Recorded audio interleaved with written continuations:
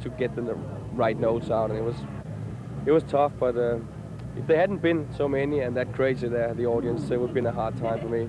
Because just prior to that, of course, you played with Metallica in Copenhagen, and was that like a really good lifetime ambition for you to play with Metallica?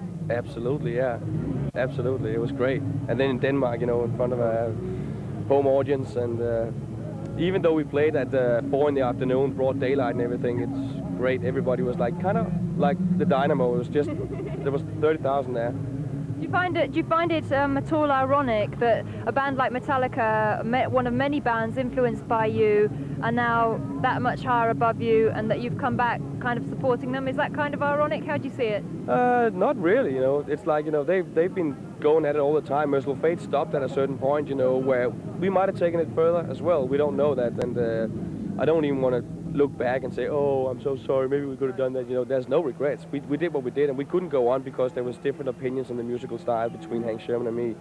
And now he's back in his heaviest style ever, and it's like we've discussed a lot of things before we even started this whole project with Mercyful Fate again, and it doesn't mean that King Diamond's not going to continue, because we already have the next album written. We're just looking for a deal in America right now, so but we're going to give 100% for Mercyful Fate, and there's going to be more albums from Mercyful Fate too. So we're going to go 100% tour as much as we can for this album. Whenever we can't tour anymore this new album, then it's time for King Diamond to go in the studio and do one. So the new album is called Into the Shadows, and it's out a little bit later this month. Very quickly, preview of that album?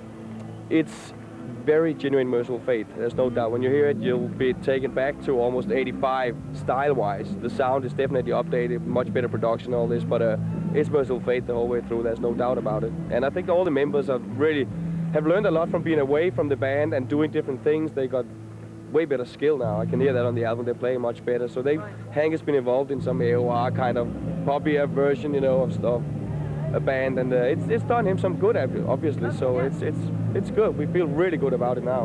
And you're based in Los Angeles now, aren't you? Dallas, Texas. And you're happy about being over in the States?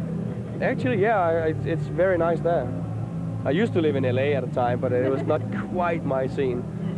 All right then, King Diamond, thank you very much for talking to us. I'm going to let you go off and enjoy the rest of the Metallica gig. You can hear it there in the background behind us. We're going to have another short break right now, and then after that we'll be back talking to Megadeth. So stay tuned. Thanks to King Diamond.